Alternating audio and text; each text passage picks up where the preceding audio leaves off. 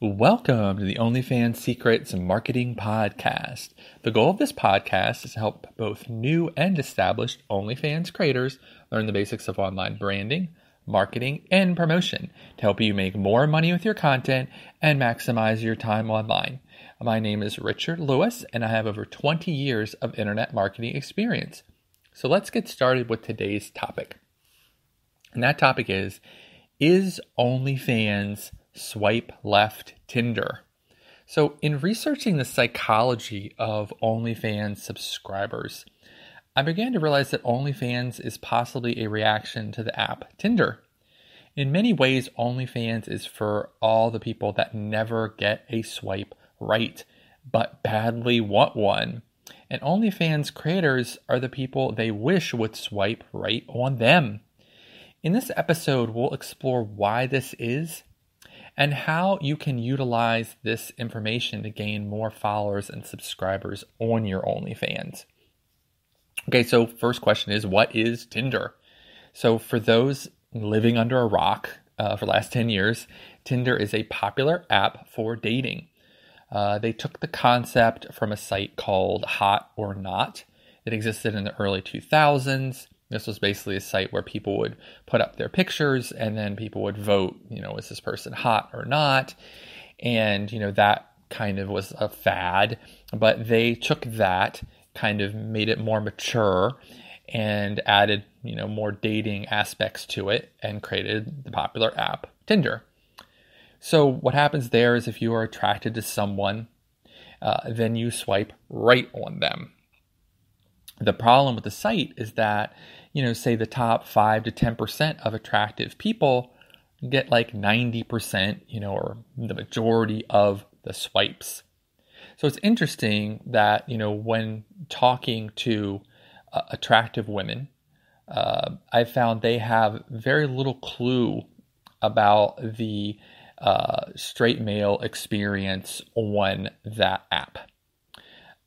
So basically, attractive women get inundated with messages on Tinder. So this in turn led to the creation of a site called Bumble, founded by a woman, where women then make the rules. So as I mentioned, when you speak to people who are attractive, they don't realize that on Tinder, because they're getting so many messages, that what the majority of men are getting, and the majority of people who are using Tinder, as I mentioned, are straight.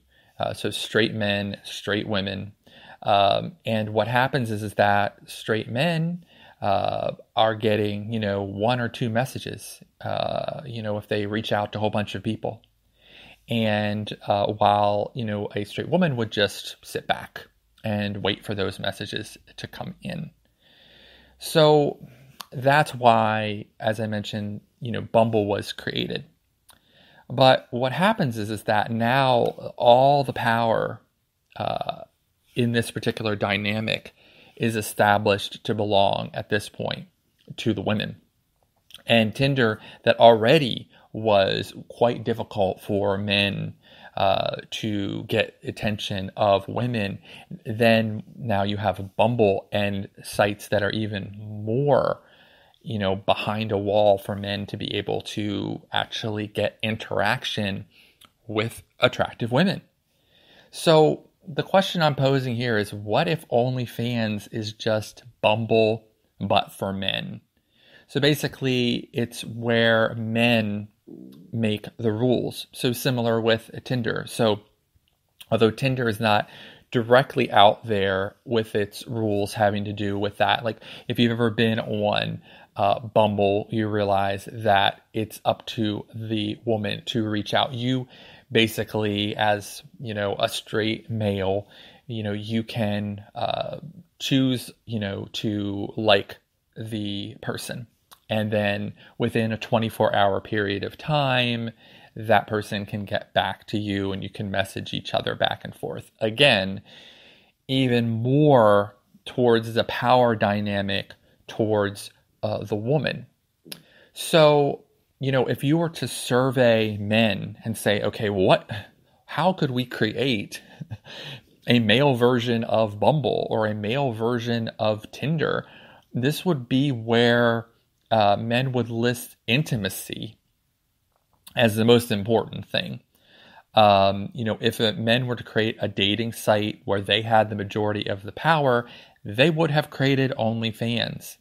I mean, this is a place where, they can pay to have the most attractive women in the world speak to them.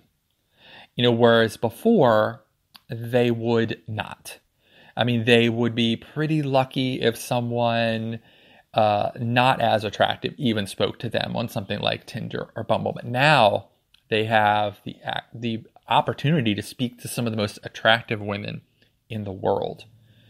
And, even better under this scenario that men are creating, as I'm speaking for men, I'm stating about straight men. Obviously, there are gay male apps and gay female apps, but I'm primarily talking about the majority of people who are on OnlyFans and our subscribers are straight men. So what we want is, they would say, even better would be to automatically get to see the women naked with payment. So men are already, paying in some ways for Bumble. They're paying for Tinder. I guarantee the majority of the money that something like Tinder or Bumble makes, it comes from men, with the opportunity of possibly going out on a date with an attractive woman. So now they're paying the same amount in some cases, but they're actually getting to interact with not just anyone, but, the most attractive people to them that they find. This would just not have happened on something like Tinder 10 years ago or even Bumble today. And even better, they guarantee, the creators, the women, guarantee that they will speak to them through direct messages or respond to comments. So basically, it is a dream world for men who were not succeeding on Tinder and Bumble and were getting lefted, basically. So why is this? So what happens here is that OnlyFans removes rejection, that was always there, was always a possibility. So, that no longer exists. They're not going to be rejected. Your possible subscribers are not going to be rejected if they want to subscribe to you, if they want to talk to you, if they want to interact with you.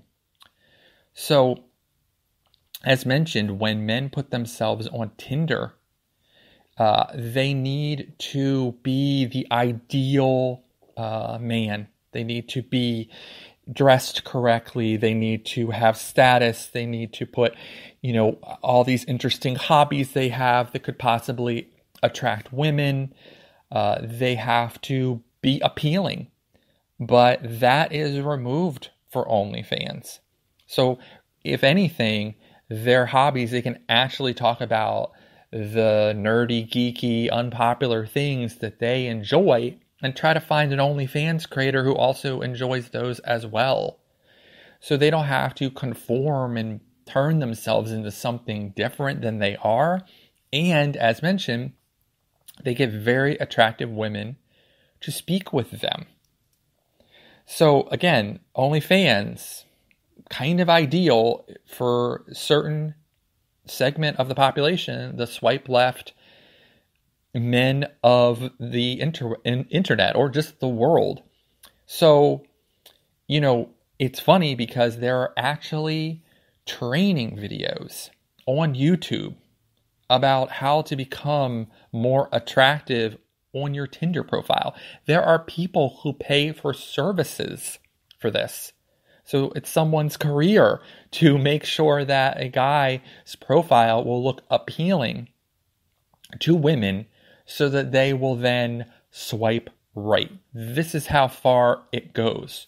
So under that scenario, you have a certain group of men who are going to be willing to make that kind of effort.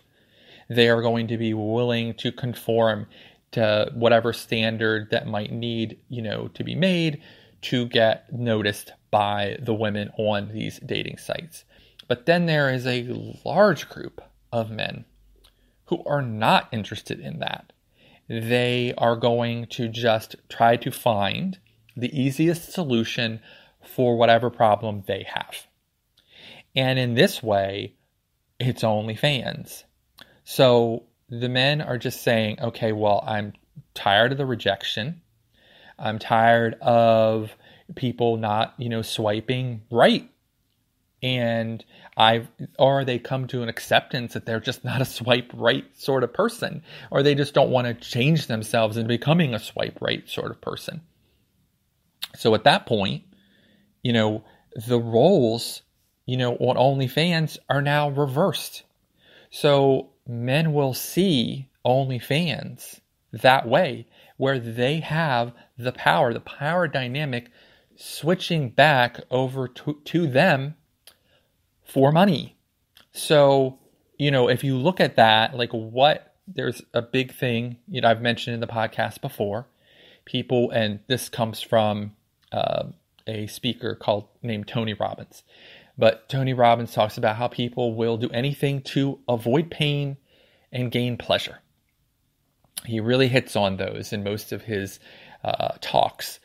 And you can imagine here, if you think about this, you have a lot of pain that was caused by, and is caused by, the way that dating goes right now in 2021. And no one is going to, go out and talk among their male friends about the pain.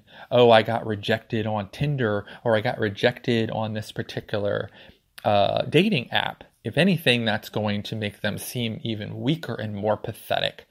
So there's really no outlet here for a group of people. It's almost like Fight Club. If you ever seen Fight Club, it's a great movie. But anyway, it's like there's no release here for this rejection, and that is pain for people. And OnlyFans came around at this exact right time and said, okay, you can, to quote unquote, date or virtually subscribe, or however you want to look at it, to the most beautiful women in the world. They're not going to have any negative opinions of you. They're not going to say mean things to you. And they are going to do what you ask them to do as long as you continue to pay money. So in this way, OnlyFans ends up being a reverse Tinder or a reverse Bumble. So I hear a lot from OnlyFans creators who get men, quote unquote, falling in love with them from their OnlyFans, trying to meet them. And this is likely because they are the swipe left rejects from Tinder.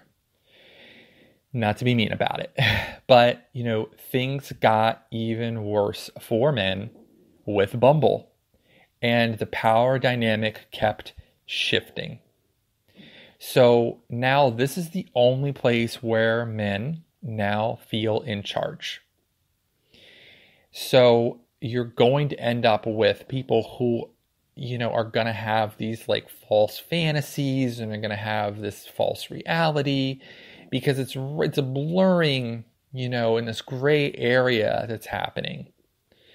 So, that all the power has always, at least on dating sites, once, things like Tinder started to exist, and we can imagine that will go on into infinity, but the power has shifted to women's hands for who they find to be most suitable to date.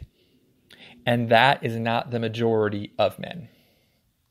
And men have it in their ideals, because men are visual, as we've gone over before in the podcast, that they like a very attractive woman, usually a woman that's much more attractive than they are. And that might sound mean, but it's the truth. That's